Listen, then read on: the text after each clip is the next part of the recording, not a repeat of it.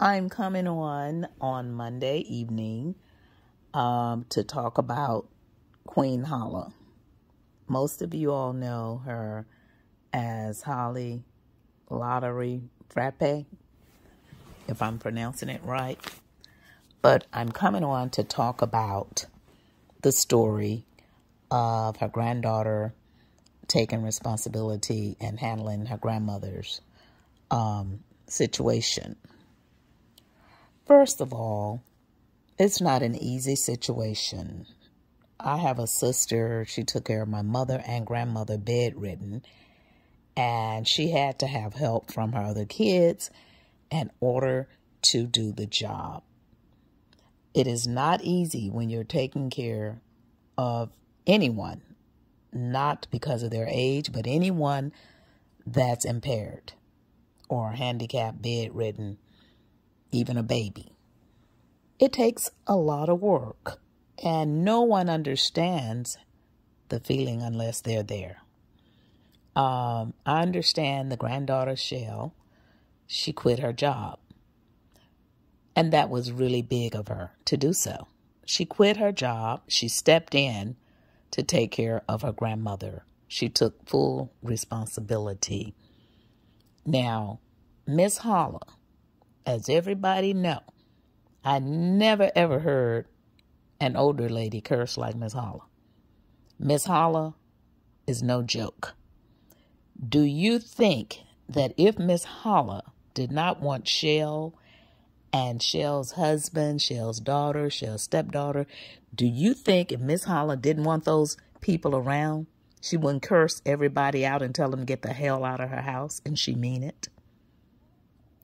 Miss Holla knew exactly what she was doing. She wanted to set her kids up, her grandkids, so that they could have a better life. They deserved a better life. They made her live longer. Those kids gave her joy. She loved it. She loved singing with them. She loved laughing with them. I don't care what anybody say. It takes a lot of work, and you have to be paid. Because if you give up your job, how else are you going to get paid? And Miss Holla understood that and wanted her to get paid because Miss Holla knew that she was bedridden and it was nothing she can do with the money but play her tickets. And as everyone could see on the videos on YouTube, on Facebook, on Instagram, anytime Miss Holla wanted to play her numbers, they made sure Miss Holla had everything she wanted, including her coffee. She wanted her coffee every single day until she couldn't swallow anymore. And they gave it to her. She wanted her watermelon. They gave it to her. She had Chanel earrings. She had Gucci. She had everything that she wanted. And they gave it to her. They did not deprive Miss Holla of anything. Because you know if they did, Miss Holla would say it. And when she was saying that they were taking her money, that was just a figure of speech. So a lot of people said, oh, well, she said that they were taking her money. Miss Holla was only joking because Miss Holla knew that she couldn't do anything with her money anyway in her position. She knew that. She was just making a joke, making a video, and that was why she came back with her heart. They didn't make her come back. Miss Holla already know. What can Miss Holla do? She couldn't use that money. She wants them to be happy. She wants her granddaughter to be happy. She wants Shell's daughter to be happy. She wanted everyone that made her happy to be happy. Because if she didn't, she would have been cursing on every video, or you would have never saw any videos, period. So, whatever Miss Holla got, she made a way for her children, and her grandkids, rather. And I would do the same thing. Whoever is there for me in the end is who would reap my benefits. Period. I don't care what anybody say. They're not stealing money from her. They're earning money. They're earning money. And Shell gave up her family. You know how people go home, they have a husband, they have kids, they go home and cook and have a normal life. She had to include her life with her grandmother. She shared her family with her grandmother. And they shared their love with Holla. And she loved it. They were supposed to get paid. That's work. Because they could have been doing anything else. They could have been taking a vacation. They could have just not been there, not wanting to be there.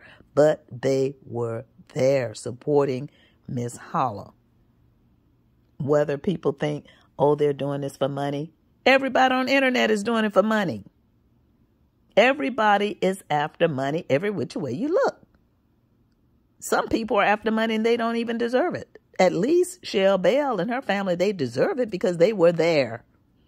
They were there doing the work, picking her up, changing her, dressing her, Chanel, Gucci, this, that, and the other, changing her bed sheets, taking her to the doctor, doing this and that. They deserve to be paid, and Miss Holla knew it. So people need to leave that family alone. I wouldn't care if they had $100 million from Miss Holla. That's what she wanted them to have, whether people like it or not. She made her kids happy. Because you know why? Her grandkids, you know why? Because they made her happy. So whether people, whatever they say, they could say what they want to say. But you could see clearly that she was happy all the way to the end. Anybody can curse like Miss Holla at her age. I never heard of anything like it.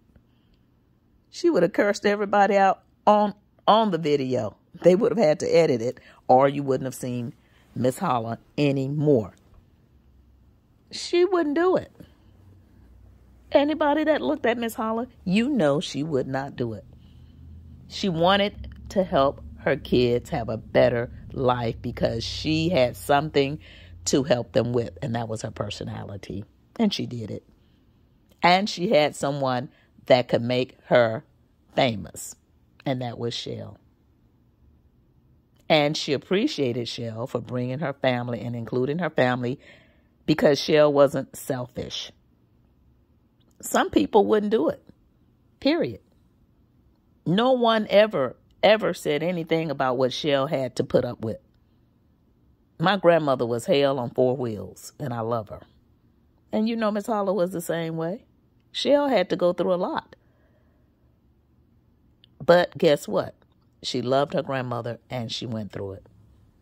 People don't know how many times Shell has gotten cursed out by Miss Holla. But she's always saying positive things and uplifting her grandmother. And if it was a situation of abuse, Miss Holla, you know better than that. You know Miss Holla wasn't going for that. I wouldn't care if she couldn't walk because my grandmother was 97 when she passed. My grandmother and my mother were bedridden. And do you know, my grandmother controlled that entire house in the bed. It's something about being older. Can't nobody mistreat them because it will come to the light. And Miss Holla was in her right mind all the way to the end. So she was able to speak and say so if it was so. There are many people that are older and they get mistreated and they can't speak. They're not verbal. They can't see nor can't speak. Then people don't know what's going on with them. Well, that wasn't the case with Miss Holla. So everybody should thank Shell Bell and everyone online. They're doing the same thing. And they're talking about people and everything. And they're becoming famous and monetized all over the place. So why not give people credit that was there for an older lady, made her live longer. Well, God let her live longer, but they were there to give her inspiration and to help her live longer by making her happy. When the doctor said she was gone, bye-bye. Look how long she lived after that. You know why? She had joy around her. She was happy. And when she got sick of him, she'll tell him, get out of my room. And she meant it. So I say, Shell Bell, you did a great job. Congratulations to whoever got paid that was there helping you. Because it takes work. And it takes more than one person to do it. So whatever Miss Holla left you guys, whatever Miss Holla